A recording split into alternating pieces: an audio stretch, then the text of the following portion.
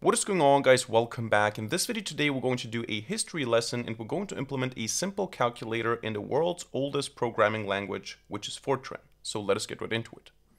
Not a game, it's a rich thing.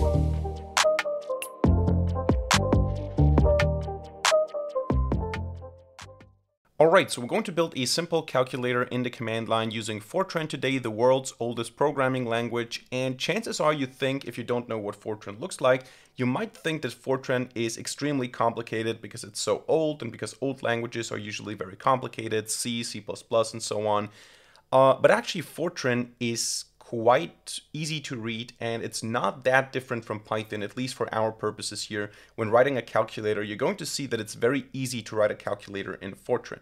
So this is more of a history lesson than anything else today, so I just want to show you what the oldest programming language looks like, and we're going to start building. Now, one thing that you need to have installed on your system is a Fortran compiler. So in my case, I'm going to use gfortran. So just use your package manager to install gfortran if you want to follow along. And then we're going to create a script called calculator.f90. So f90 is the file ending or the file extension for Fortran. And we're going to start by defining our program. So we're going to say program is going to be a calculator, this is just the name of the program. And then we're going to say end program calculator. And in between, we're going to have our logic. So that is our Fortran program here. And we're going to start by defining some variables. Now, first of all, I want to say that I don't want to have any implicit variables. So I want to always define the variables explicitly. So I'm going to say implicit none. And then I'm going to define 3 numerical values. I want to have one input number, a second input number, and then the result. So I'm going to say that I want to have floats. In Fortran, floats are called real, so real valued numbers. And I want to have the values num1, num2, and result. So this is basically the definition operators. So number 1, number 2, and result are going to be floating point numbers, real valued numbers. And then we're going to say also the operator is going to be a character of length 1, so character length 1, and then colon colon operator. So that is my operator now with the 2 numbers and also a value for the result, which is going to be calculated. And now what we're going to do is we're going to print some messages, we're going to get some input, and we're going to do the calculations. So in Fortran, if you want to print something, you just type print, then you specify the formatting. You can just use an asterisk to get the default formatting. And then you provide a message. For example, simple Fortran calculator. And you can do that one more time here. You can say something like input the first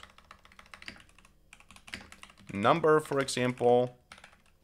And basically, if I already run this, so I can get out of this, or I can open up a terminal here and I can say gfortran and then calculator f90-o calculator, and then I can say /calculator. You can see that I already get the output. Now you can see that there's a leading white space here. This is just the default Fortran formatting.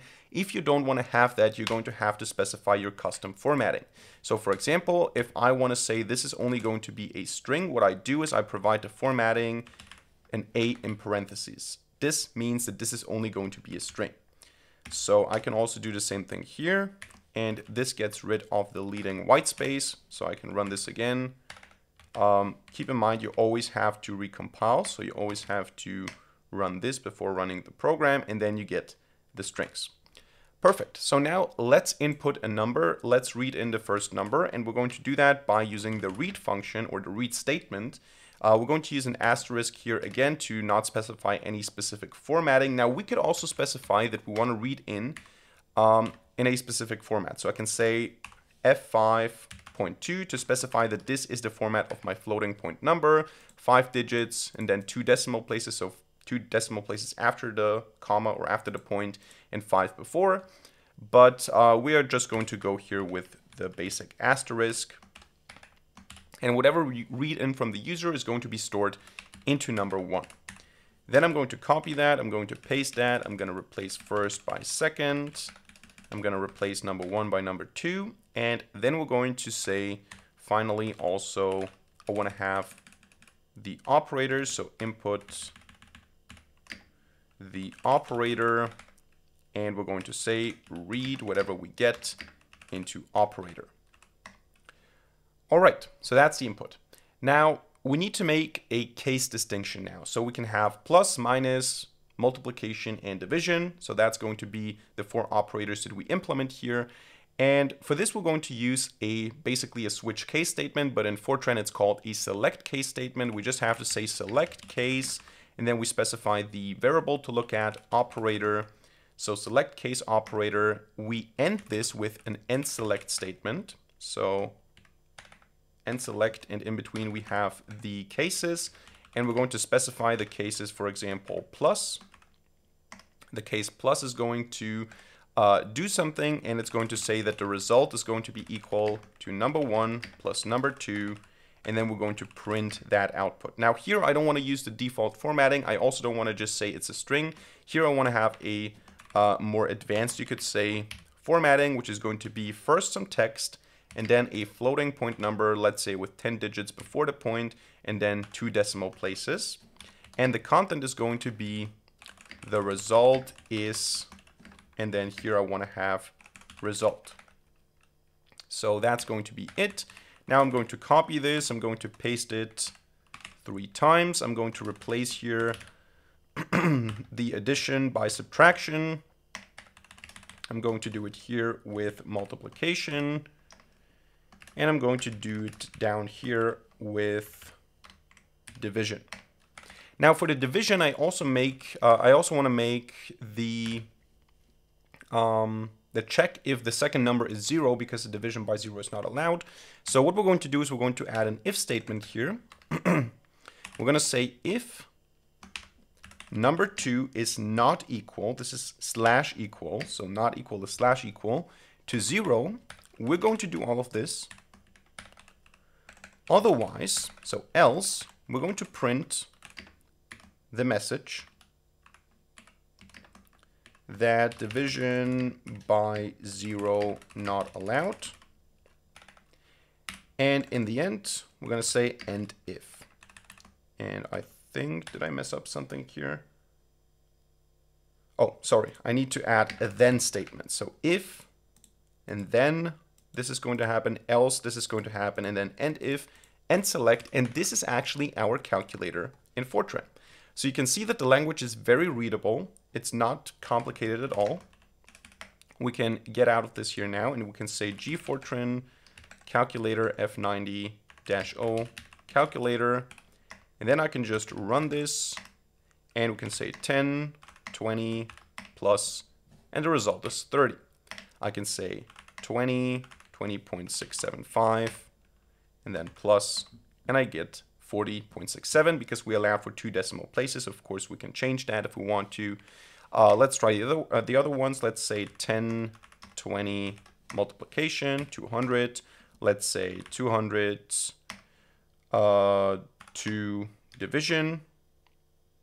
Okay, that's interesting. Okay, I think I figured out the mistake. The problem is that slash is not being parsed correctly. I think we can fix that by just saying that we want to have a string input here. So I'm not sure if that's going to fix it, but let's give it a try. Let's say 10 to slash. Okay, now it works.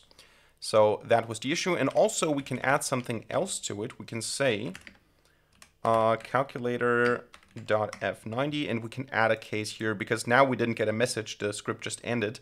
But if we want to get a message here, if something didn't work correctly, we can say case default, and then we can say print a please use a valid operator, because I think that was the issue. We thought it could be something with the division, but it actually was just that the slash was not recognized. So now we can run this. I can say 10 to slash, and I get the result. But then if I say 10 0 slash, I'm going to get division by 0 not allowed. So this is how you can build a simple calculator in Fortran. So that's it for today's video. I hope you enjoyed it and I hope you learned something. If so, let me know by hitting a like button and leaving a comment in the comment section down below. And of course, don't forget to subscribe to this channel and hit the notification bell to not miss a single future video for free. Other than that, thank you much for watching. See you in the next video and bye.